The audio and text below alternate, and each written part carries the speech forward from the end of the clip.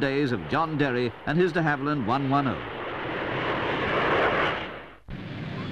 From air to sea, where the normally quiet waters of Cowes, Isle of Wight are churned into a white foam, as 46 of some of the world's most powerful speedboats get underway in the international offshore powerboat race to Torquay and back.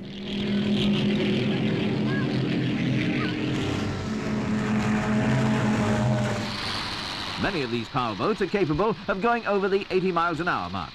Number 185G, the biggest boat in the race, followed by Yellow Drummer, who won this event 2 years ago.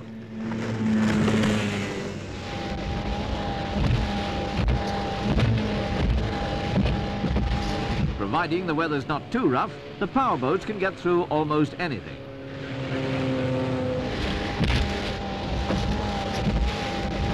Three outboard motors, giving a total of 420 horsepower, push Shaft, a 25-footer, through the water.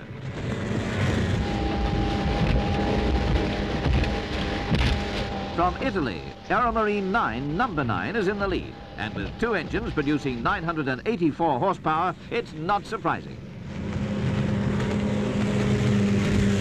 Just after the race started, Aeromarine broke a fan belt and was out of the running for a full 15 minutes. With a new belt fitted, they were not only able to get up with the leaders, but incredibly, still win the race.